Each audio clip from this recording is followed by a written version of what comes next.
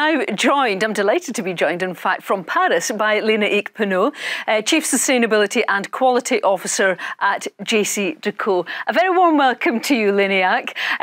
It's great to have you here. Thank you for tuning in. And just a quick reminder to our viewers that we do want to hear your questions, so do pop them in that Slido box. So let's get started. I've got quite a few questions I want to ask you. You just started not that long ago at JCDecaux as Chief Sustainability and Quality Officer, but prior to that you were an advisor to brands on sustainability. Can you tell us a little bit more about that, and what do you think makes a brand sustainable? Hi, Andrea. Hi, everyone. First of all, thank you for the invitation. I'm delighted to be part of the Ad Net Zero Summit.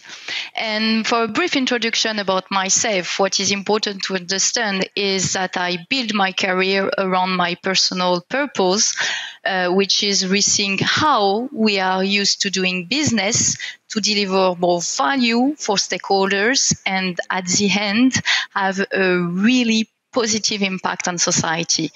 And as you said, after 10 years of marketing among Danone and Lindt, I joined EY, Ernst & Young, where I help my marketing peers to embed sustainability into marketing practices, but also working with my corporate clients to define their mission and their CSR strategy.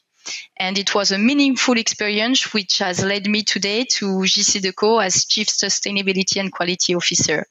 But enough talking about me, you're right. What is important is to understand how we can make our brand more sustainable. And when I used to work at EY, I had a framework based on 5 pillars, which I think are very meaningful to understand what are the key points you need to address if you want to become more sustainable. So I suggest we can go through this.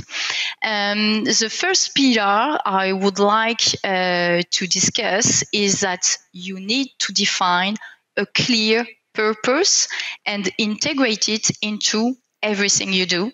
And this means that your decision-making process should include not only financial criteria, but also non-financial ones to genuinely embed your purpose. And let me change the slide because I would like to share with you a great example of a company who manage it. I think it's Tony Chocolonely. It's a chocolate brand with a very strong purpose, 100% slave-free chocolate, not only within their company, but in the whole chocolate industry. This brings us to the next pillar, which is that you need to have a sustainable offer. And today, sustainable brands are expected to offer products and services which reflect their purpose and should consequently communicate clearly on their performance.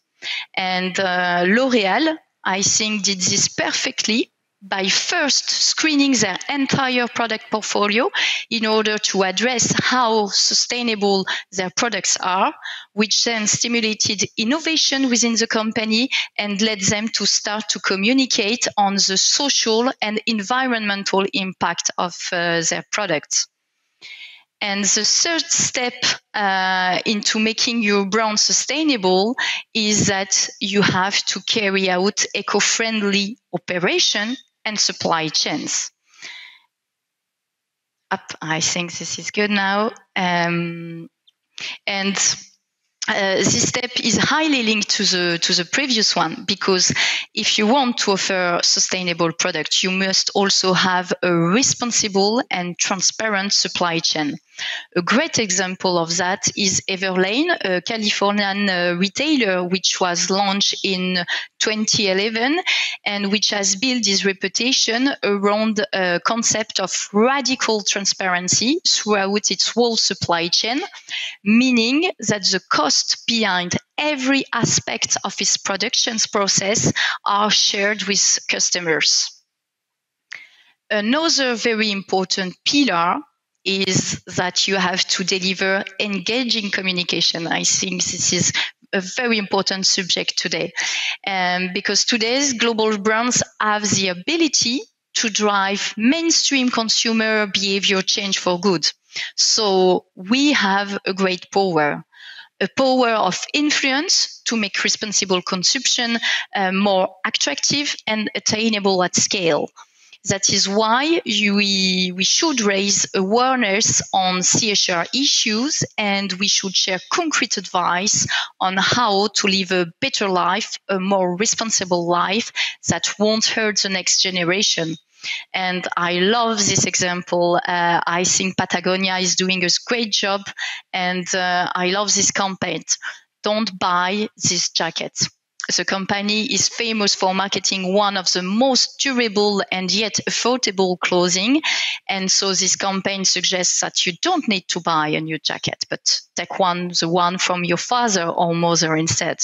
So this is an example clearly on how you can use your campaign to have a positive impact.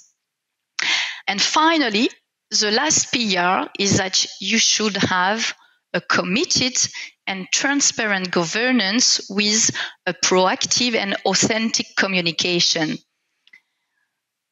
And a good example of that would be Unilever. And I would like to quote Alan Job, the CEO of Unilever, who clearly explained that the two biggest challenges that the world currently faces are climate change and social inequality. And he also said in 2018 that in the future, every Unilever brand will be a brand with purpose. And I think this is quite huge. And today, the 7 brands with the highest turnover in Unilever, meaning Dove, Knorr, Lipton, or all the other ones, are all in the sustainable living brands lineup, meaning taking action to support positive change for people and the planet. And this is a great success story because in 2018, the 28 sustainable living brands grew 69% faster than the rest of Unilever business. And they also delivered 75% of Unilever overall growth. So we can understand through Unilever example that you really need a long-term commitment, but you will also get reward.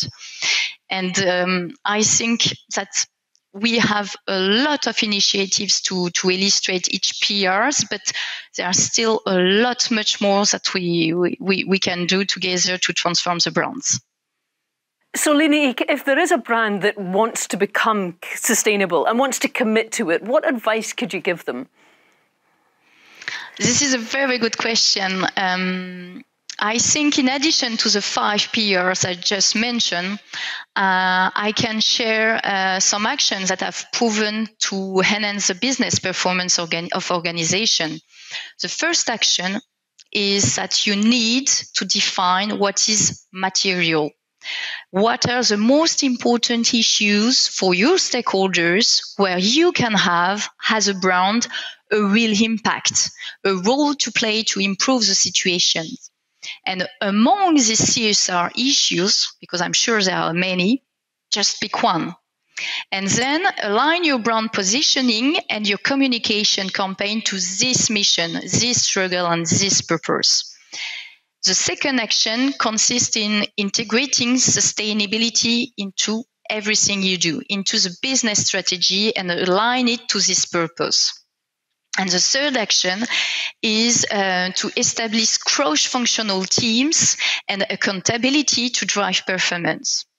And finally, if you have done all this action, it will be easier to innovate and create sustainable attributes for your offer that will turn to capture larger market share and address unmet stakeholder needs.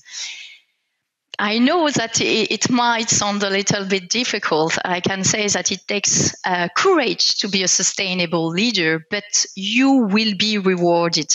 Sustainability could well become one of your most effective competitive advantages. And I believe consumers follow and reward the brands will lead with more impactful products and experiences, more meaningful relationships, and a more measurable action that helps them live better today and create a more sustainable future for all. And I recently read a very interesting study from Kantar that predicts that 40% of global households will become ecoactive in the next 5 years, reaching around 50% in high GDP markets. I think ecoactive is quite transparent. It means that people which are highly concerned about the environment.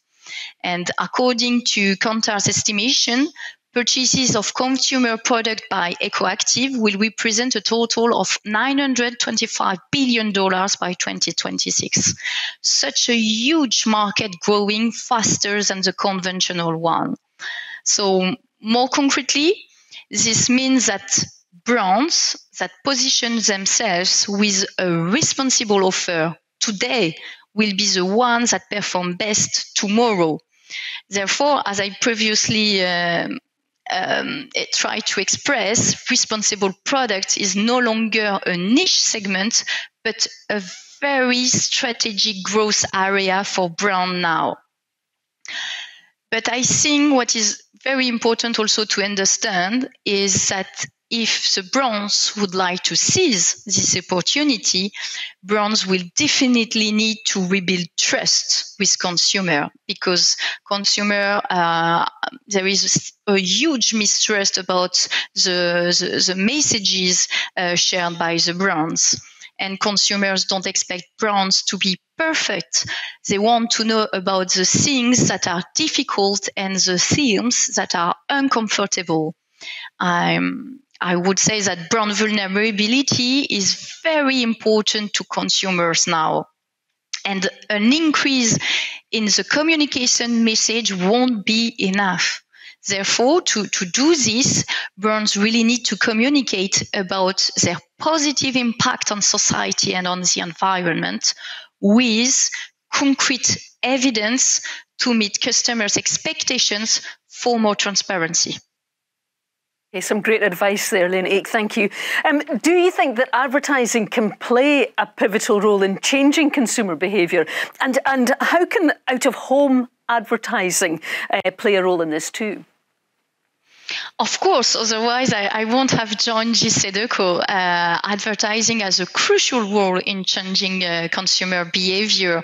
It is important to note that the ecological transition around the world is based on three inseparable drivers. First, the production of sustainable goods. Then the access to these products for and services for everyone and everywhere. And then the communication of these offers to citizens. And this is where we have a role to play. And in that way, advertising is here to bring life to this last step. And through its positive narratives and its prescriptive power, advertising helps to build imagination and transform collective uses and representation. And out of home is clearly one of the best media to do this, because we are the media of everyday life in the citizens. It is the media of the street and of traveling. It is popular, close to people. It is inclusive and accessible to all audiences. And it is a free media. So I think we are in close proximity with our citizens, and it enables a collective promotion of responsible behavior.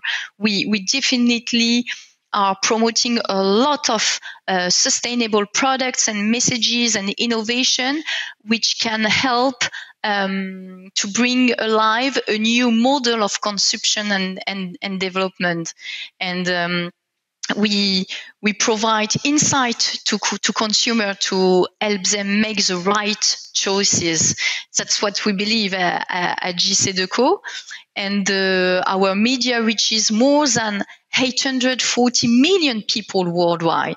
We therefore have a real capacity to influence, and above all, we have the responsibility to amplify the positive messages and the solutions that exist to encourage changes in behavior and to make each person an actor of positive change. And are there any particular initiatives or strategies there at JCDecaux that you're undertaking or planning at the moment around sustainability?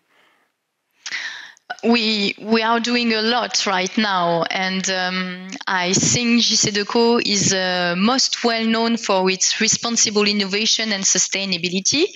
We invented the advertising bus shelter and the self-service bicycle gym, and we have always worked to make everyday life easier for everyone in the city. Maybe I can illustrate it with a very recent innovation we have done. It's a Filtreo bus shelter. It purifies the air using a plant-based filtration system. I think it's quite innovative and it's very useful. And in addition to that, we made the choice to commit to 100% renewable energy by 2022. And we are looking at how at corporate level and with all our market, we can better measure our emission and also reduce them at maximum, and how we can compensate our residual emissions. And actually, France will become the first country to be carbon neutral within JCDecaux by the end of 2021. So we are doing a lot for our market, but I think as a leader worldwide, we also have a responsibility to work for the transformation of the entire industry. That's why we have been working in the creation of a climate charter with the UPE, which is the French Outdoor Advertising Union, in order to help the entire industry to commit to reduce the carbon footprint of outdoor advertising, but also to promote more responsible communication, and last but not least, to really monitor and work on the real implementation of these commitments. And one last point, and after I let you rebound, because I think it is very inspiring. We also want to raise awareness about the campaign footprint, because I think it is a very important step if we want to have a huge impact on the advertising industry. That's why we have launched, we will launch in the coming week a unique calculator that will measure the environmental, social and economic impacts of all the campaign for our advertising customers. And it will be launched in France, and we will deploy it afterward worldwide. Sounds exciting. Lénaïc, thank you so much for joining us this afternoon. We really do appreciate your expertise and, of course, your time. Thank you.